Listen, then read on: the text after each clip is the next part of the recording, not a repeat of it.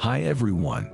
Today I'm going to give you a crash course on how to successfully operate your Bitcoin mining hardware in cold climates. Low temperatures can cause various problems for miners, including reduced hash rate and even damage to the hardware. That's why it's important to be aware of the best practices and strategies for running your mining operations in sub-zero conditions. First, let's start with pre-installation tips. Before you install your miner, make sure to test all components thoroughly. You should also consider purchasing new machines over used ones, as they will come with a warranty, or buy refurbished that includes an extended warranty.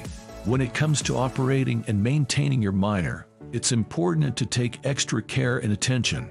To avoid these issues, preheat the miner before startup and check for loose components or sounds coming from heat sinks.